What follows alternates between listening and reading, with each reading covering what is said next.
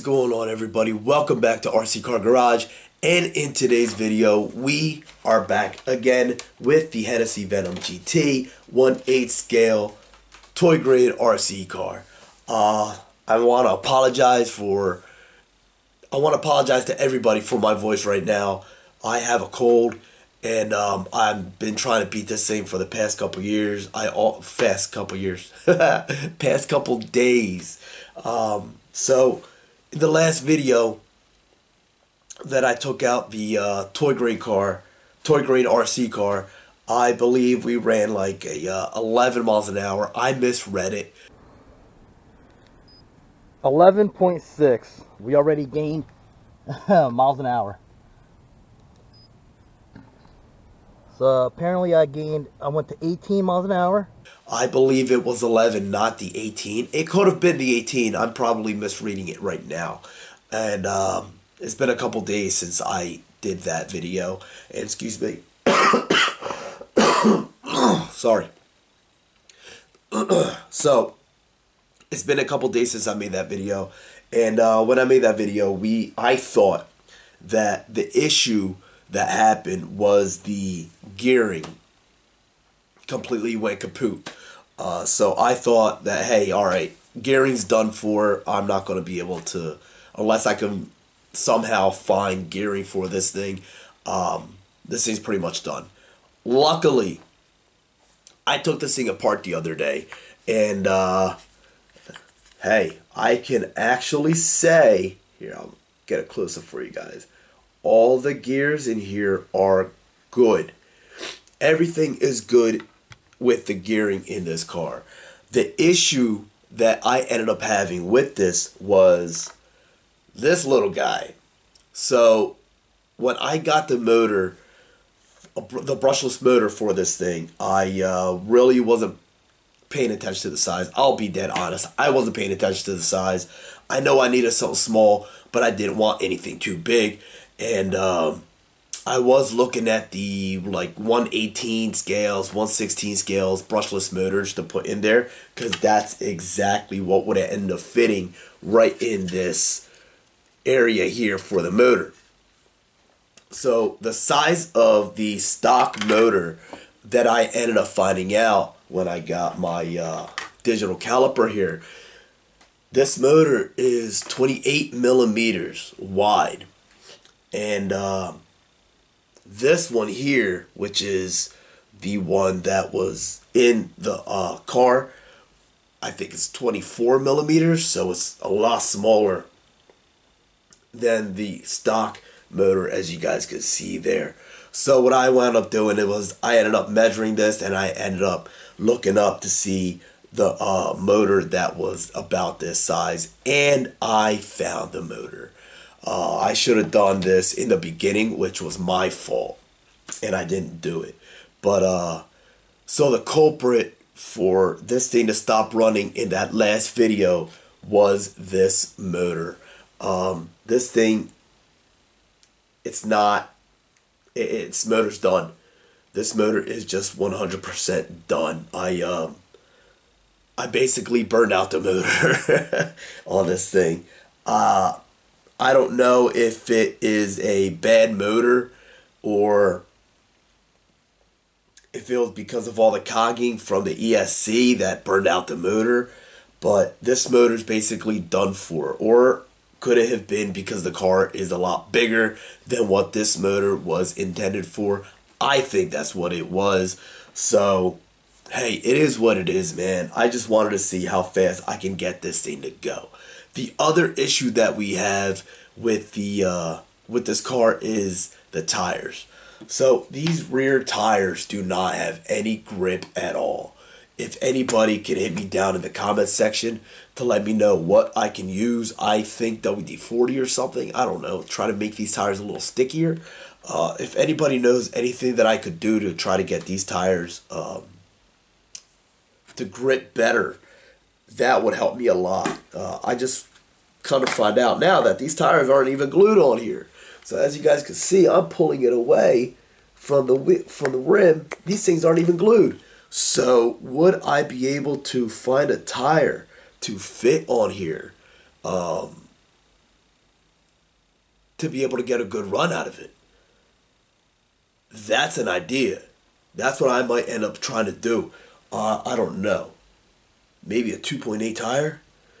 I don't know. I got to measure this tire and see what I can get to put on here to get some grip out of it, because as soon as I hit the throttle with it, this thing just wants to go sideways, and I want it to go straight. I don't want it to go sideways. So anyway, so this motor that I got is a BL motor, 4 poles, 7200 kV, 2430 brushless motor. As you guys can focus, there we go. As you guys can see right there, that's the motor that I got, and that is the culprit of why this thing stopped working. So you guys probably be able to hear it. I'm not sure, but here's what's going on with it. I'm going to be very quiet right now.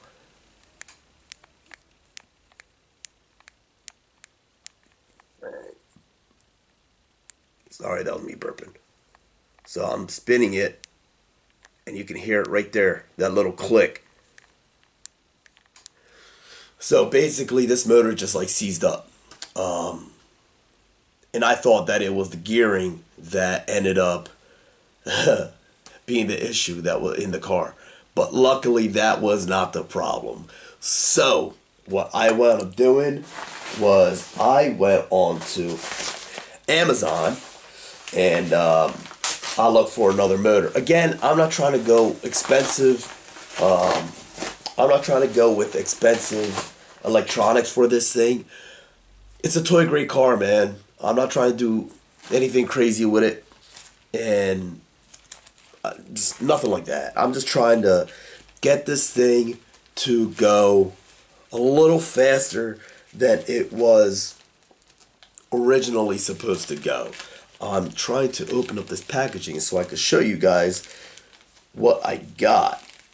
Again, I did do the research this time, which I should have done last time, but I was just too excited to get this thing going. So I did do the research this time, and I am pretty sure that I got the right size motor. The stock motor here, again, is 28 millimeters wide, and that 2430 is only 24 millimeters wide. Hence the reason why it says 2430, because it's 24 millimeters. Wow, really?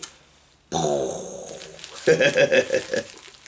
I didn't even think about that until now. Again, guys, I am sick. I apologize for my vocalization being the way it is right now, but I'm just trying to get over a cold, and it really hit me hard. Actually, New Year's Eve was when it really hit me hard. And no, it's not COVID. It is not COVID. I just have a cold. Other than that, I feel fine. My body doesn't hurt. No aches, no nothing. I am 100% good, except for congestion and my throat being the way it is. No headaches, no nothing. I'm good. So what I wound up doing again was I went with a Surpass Hobby brushless ESC and motor. So this motor, again, I did my research this time. This motor actually comes nicely packaged, as you guys can see. Surpass Hobby. I've seen Surpass Hobby around. Are they any good? I'm not sure. We are going to find out. So I guess this is also a review of the Surpass Hobby brushless ESC and motor. So this ESC is a Surpass Hobby waterproof ESC 35 amps. And this ESC is about the same size as the original, as the one that I got from the other cheapy one that I got. Now this motor, again, I did my research this time, people. This motor is a 2845 5900 kV motor. I just want to test something out. Okay, so they do fit in there. So I could use this ESC, but I'm not going to use the original ESC, the one you guys see right there in the corner, right there. So it's still on the car, and here is the new one, the Surpass Hobby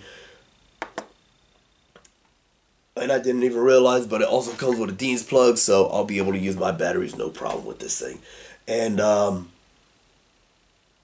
so I've seen Surpass Hobby around, and again, I got this off of Amazon. I forget how much I paid for it, but I got it off of Amazon just so I can get this video out and get it going for you guys.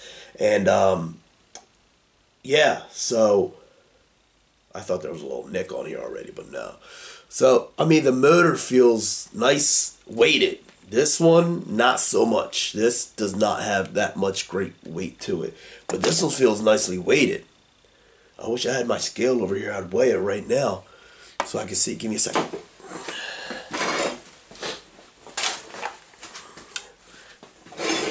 Alright, everybody. So, good news. I'm sorry, that's the motor. I found my scale. So, I'm going to put this on the scale just to see how much this motor weighs compared to the to this one, the 24 millimeter one, and compare it to, alright, so I want ounces. Let's keep it on grams. Alright, so come on guys, check this out. So here we are. Alright, so here we are with the scale. And let's do the stock motor. Again, this is a stock motor that came with it. Let's see how much that weighs. 63.7 grams. Alright, so that's 63.7 grams. Just for shits and giggles. 168.6, and that's the HPI 55 turn 540 motor. Wait, that's cheating. Wait a minute. That's cheating right there. That's cheating. So how much was it again with that, with those screws on there? 168.6. Is that going to make a difference? Probably, I'm not sure. 167.9. Alright, so those screws did make a difference on the weight. Anyway, let's see. Again, let's go back with the stock motor.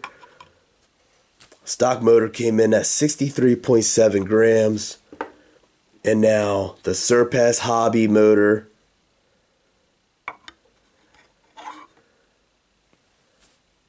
$116.4. Why do you keep going down? Alright, 3. Come on, man. Alright, let's throw it out. Alright, let's do this again.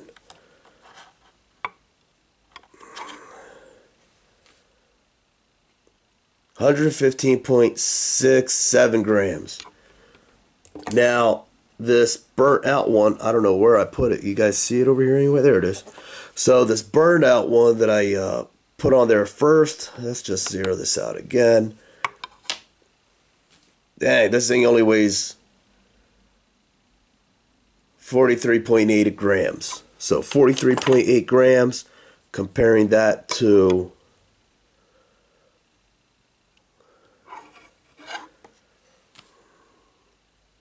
$116.4 grams. So zero it out. Do this again. Alright, this scale is useless. 115.1 grams. Alright, hold on. Now I want to see. Whatever, 116 grams or 115.8 grams, that one, and I had a 43.6 gram motor in there. So yeah, I think that motor was just way too small. So 63.7 grams, and this motor 116.6. As you guys see, it's zeroed out. It just keeps on giving me different readings. Now it's 116.9, whatever. Alright, so you guys get the idea. The motor that was in there was way too small, which I believe somebody did say something. I don't remember if somebody did say something about the motor being too small. But now we know for a fact that motor was just way too small for this. And I haven't even tested to see, as you guys just saw, I just opened up the packaging And this motor should, and it does, fit in here perfectly well, my friends.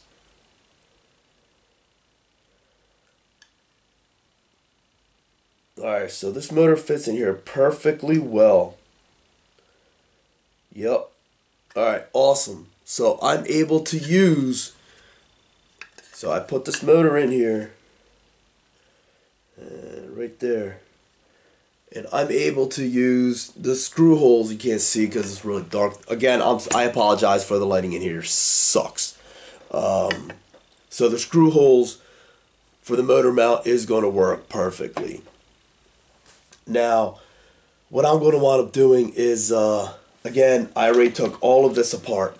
As you guys can see, this is the chassis of the car. I already took all of this apart, and I already took all of this apart. So what I am going to wind up doing now is I'm going to take the ESC out. I'm taking the ESC out. I'm going to put this motor into the car. The other thing I ended up doing, so I had to figure out what the gearing was for this, what the pitch was for these gears that are in the rear. What I ended up doing, I understand this is a hack job, but I was just trying to get this thing to go. So what I ended up doing was I screwed a hole. This is the pinion gear that came with the stock motor. It came on the stock motor. This is the pinion gear that came on the stock motor. So I took it off and I drilled a hole right there. As you guys can see, I drilled a hole and I put a grub screw in there. When I did that, I chipped a tooth on one side only of where I put the grub screw. So hopefully the camera focuses good for you guys so you guys can see. But right in here, if you guys can see it right there, there's a tooth missing on this side. But on the opposite side, there's a tooth there. So I wound up using this grub screw. And it meshed fine. And that was not the reason why it kept on clicking like that. It was the ESC. I believe it was the ESC, or it could have been the motor. That was just cogging way too much, and it sounded like it was stripping the gears, which, as you guys can see here, none of the gears on this thing are stripped. I'll just go all the way around for you guys to see it. This one right here has a full 42 teeth on this pinion, on the spur gear. Is that, yeah. So on that spur gear, it has a total of 42 teeth. So I had to find out what the pitch was for it, so I could get a grub screw, so I could get the correct pinion gear for this thing. And what I did was, I just went on Amazon, man, and and this was at like, I don't know, maybe 10, 11 o'clock at night when I ordered these things. So I went on to Amazon and I ordered some pinion gears here. So these are 32 pitch pinion gears, which is what I found out that these gears are. These gears are a 32 pitch gear. This one is not. So I don't know how they ended up getting it to mesh or whatever, but I couldn't get the right pitch for that gear, and I've been looking and looking. And the other thing is that, if I can find it here now, so this gear right here is a 14 tooth pinion gear. And what I have with me now is, if it focuses, come on, focus. 14 tooth, 32 pitch pinion gears. You guys can see right there. So this should,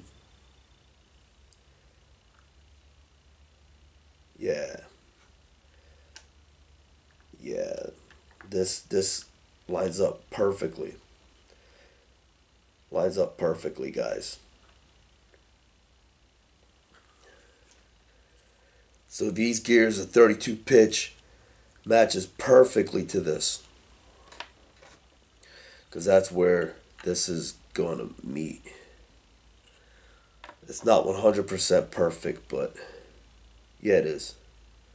Yep, it is 100% perfect. So I ended up doing the math this time. I ended up doing the research on it, and I got the right pinion gear for this thing. So what I'm going to do now is I'm going to put all this back together, put the new ESC, the new motor on, and get this thing going. And I'm not going to go outside with it right now for the main fact that it's raining. So again, me having a cold, going outside in the rain, not a good match, not a good idea, even though I could put on my jacket and everything, but I don't want to get wet because it's raining. So what I'm going to do is I'm going to take this old ESC out. I'll probably end up saving it because I could probably use another motor and just put the motor on there. My main idea was to just get a brushless motor, put it on this ESC, but with all the cogging that it had, I didn't want to risk it and burn out this motor. I want to get a good run out of this motor. So I'm just going to go ahead, start this, and we'll be right back. All right, everybody, so we are back, and I have gotten the motor connected to the rear end of this thing, and this thing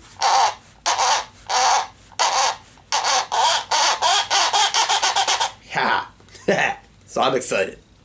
Alright, so let me just show you guys what I wound up doing. So I greased up the gearing in here, as you guys can see.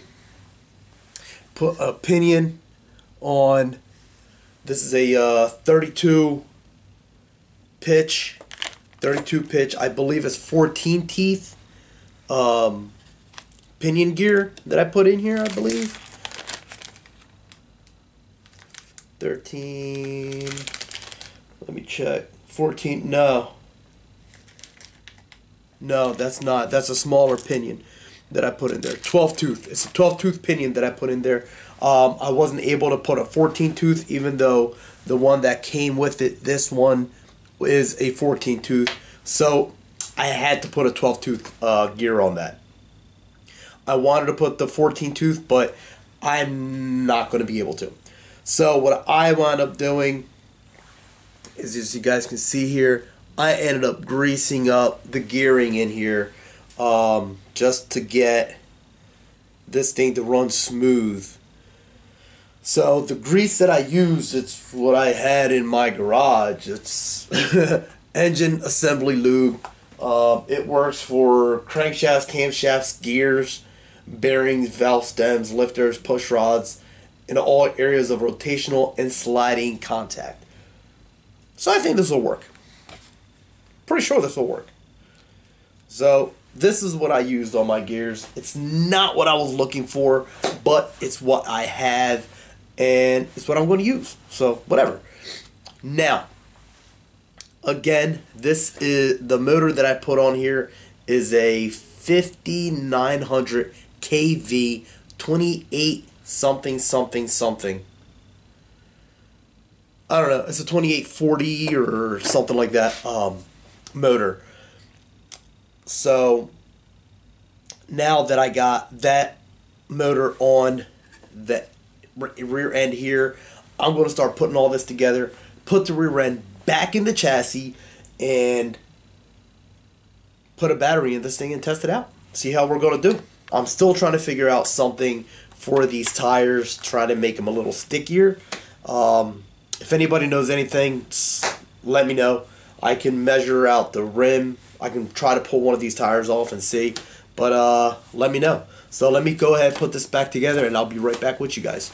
Alright, so we are back in action. So as you guys can see, I have my 2-cell LiPo already connected to it. Everything's already connected onto this thing. I got the rear end back in place, and I just tested it, gave it a little test run here on my little table thing, and it's looking pretty damn good. I will admit, it's looking pretty good, guys. I'll be honest, it's not. The tires don't spin as fast as the little 2400 series motor did. Because again, this was a 7200 kV. This is only a 5900. So it doesn't spin as much.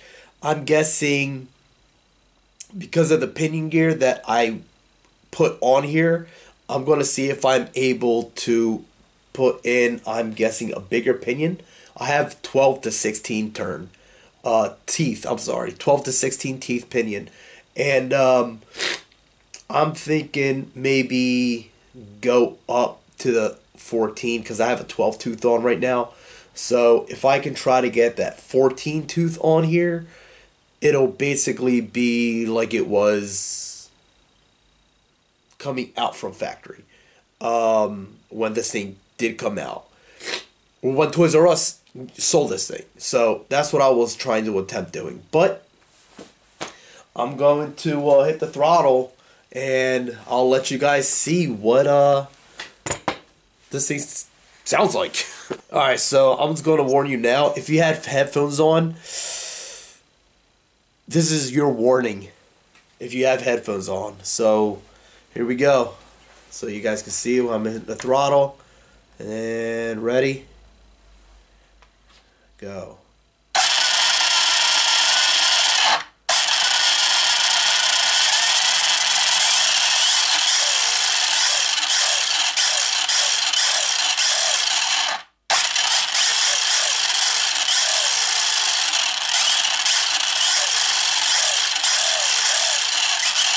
I don't know if you guys can tell or not, but every time I accelerate, the rear end here kind of like dips down a little bit. See if you guys can tell.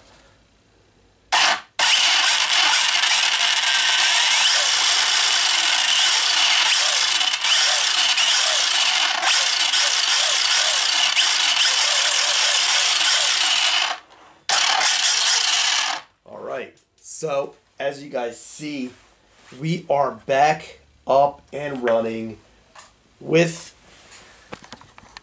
yeah, there you go. So as you guys see, we are back up and running with this bad boy. I'm going to go ahead, put everything back together, and again, it's like, what, 9 o'clock at night? It's 9:15 at night, and basically